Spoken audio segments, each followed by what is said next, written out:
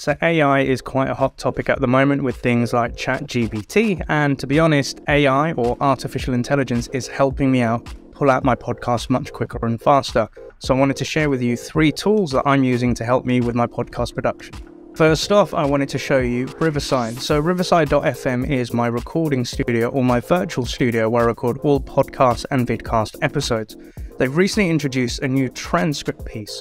So with the transcript, it will give you the whole transcript and everything discussed by the guests and actually nicely put their names as to who said what.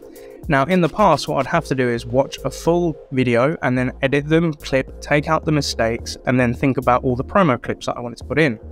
But what I'm able to now do with the Riverside AI transcript is I can select parts of the podcast that I may want to delete. It removes it from there automatically. And then what I'm able to do is then actually have the pieces that I want and then take out the bits that I don't want.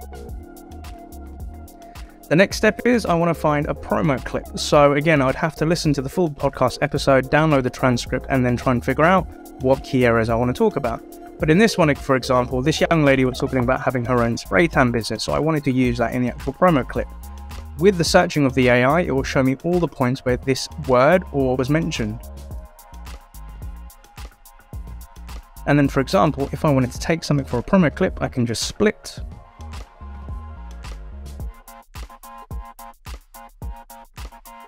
And from here, what I'm able to do is then create my social media clips. The next one is Adobe Podcast. So with Adobe Podcast, this is a free tool. With a lot of the episodes that I record, sometimes the guests don't have headphones and the noise sound quality isn't as great, and I want to make sure that people are listening to a good quality podcast.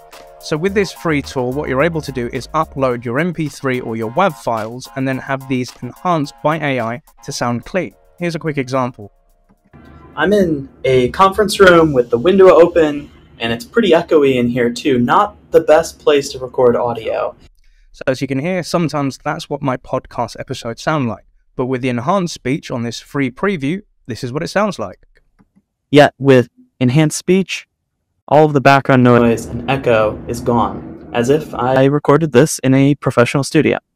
So this is a free tool that you can use from Adobe Podcast, and you can upload any MP3 and WAV files for completely free and get clean audio. So before diving into the final tool, I wanted to talk about copy. So copy is basically all of the information about each podcast episode, what was discussed, what were the timestamps, and all the information that you're going to use when putting out social media posts such as LinkedIn, YouTube, Twitter, etc. And previously, this used to take me a long time, but I was using AI. So I was also using another transcription service called HappyScribe. And with HappyScribe, I used to upload the MP3s. And what it would do, it would transcribe everything for me. So this is something I used before the Riverside transcript. But what I would have to do is then go through all of this and then copy the whole lot.